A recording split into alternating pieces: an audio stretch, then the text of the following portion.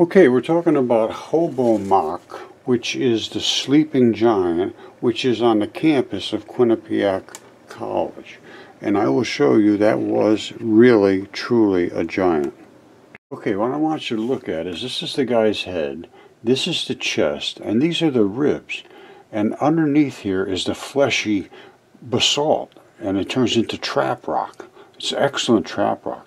And this is the ribs actually hanging over. They tried to mine this out of here, but I guess the people living there didn't want them to do it anymore. So anyway, but it has the ribs hanging over, left over, just like the one I'm going to show you right now.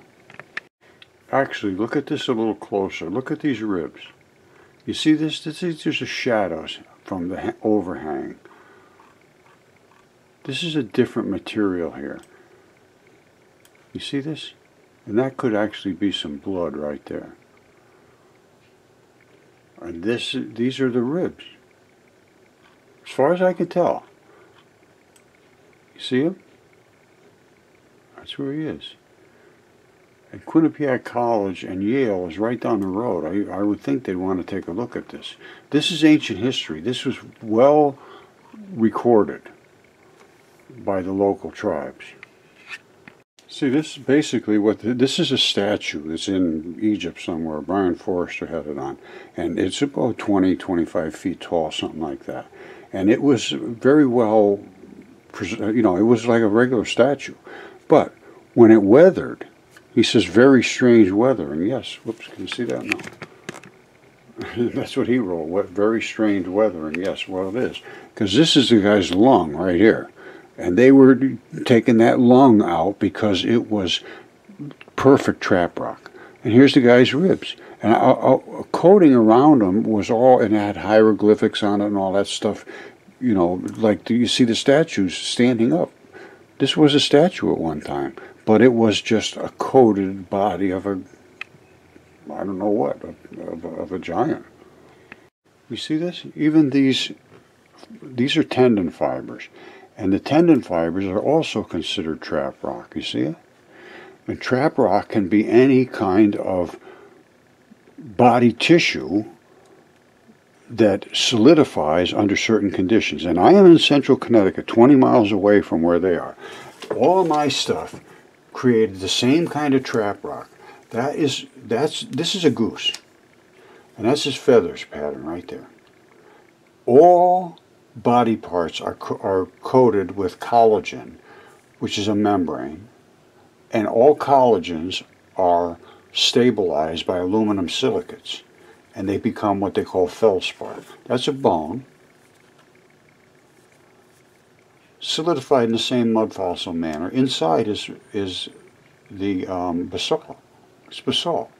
Anywhere where there was red fleshy tissue or red meat or anything like that, where it had a lot of blood, turned into basalt. That's basalt now. That's not just nothing. That's basalt. It's the same thing that they were mining at. They were mining down at Sleeping Giant. All right. This was like an arm or a leg or something, and they get flat like this because in the flood they all soaked. And there's something called nucleophilic substitution and invasion, which all this aqueous things formed, and they went in and stabilized the tissue so it didn't rot. Now you can see some bloody stuff. This is where the bone was, right in the center here.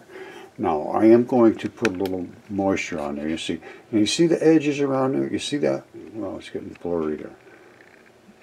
But this right here is the membrane, which is nothing more than on your arm and your leg and so forth. It's just a layer of tissues that separates the rest of the world from your gooey parts inside. Now I'm going to put some moisture on there, and normally moisture makes a lot come out a lot cooler. Now let me just see. See, sometimes different lighting sources give you different effects.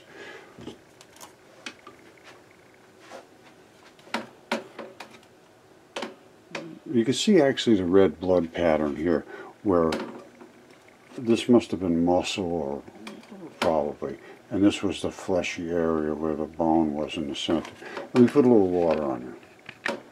Alright, this is what happens, is the basalt forms inside because that's the bloody stuff. This is the feldspar, which is nothing more than a layer of leather or skin or membrane. Now again, the reason these are all flat was there was a flood. They all laid flat. The fleshy stuff, most of it cooked off.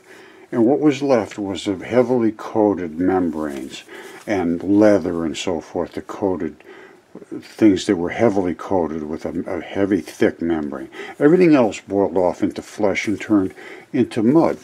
You see how flat that is? That's not an accident. This was CAT scan, DNA tested. It's human.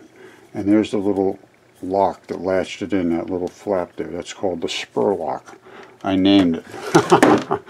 Now, this is another one. It's totally flat. That's what happens. They get flat on this side, flat, pushed.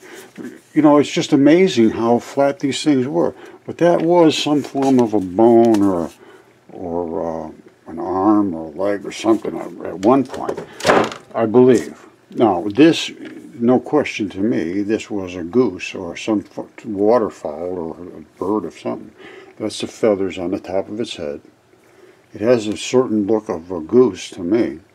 And again, the other side, instead of having the eye and all that and the feathers and everything, is flat. It's because it was laying in the flood after it died. Now inside is the basalt. That's where the basalt is. Because there was blood and fleshy stuff in here. That's where the artery was. I looked at this very closely. And that's where the neck was, right there. When he died, it snapped off. The neck would have come down this way. Now, that's what trap rock is. Now, mud fossils are extremely specific to the local area. This is 20 miles from that. It's exactly identical rock formations. And so I know, I've already studied everything that's going to be right down there. And they should go in and take a look at it. I mean, those are colleges, those are institutions. Yale and Quinnipiac, those are supposed to be highly regarded. I would think they would look into this. And I've been trying to get them to do it, well, for a long time. This is why nobody will look into it, because it leads to religious texts and the ancient giants and monsters and dragons. And this is all, actually, as far as I can determine, this is basically all fact.